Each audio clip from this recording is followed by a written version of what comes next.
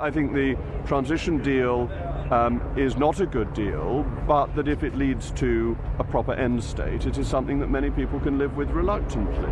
And I think that's the position of many Eurosceptics. But am I pleased with the transition deal? No, I couldn't begin to pretend to be.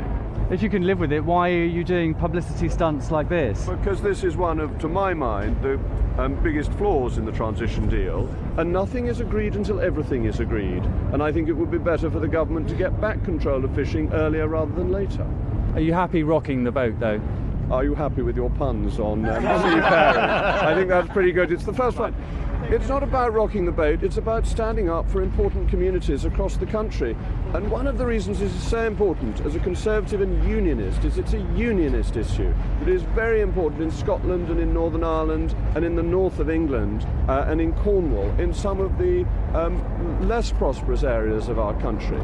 And I think to help them and to stand up for them as an English MP is important in showing the unity of our nation and of our union.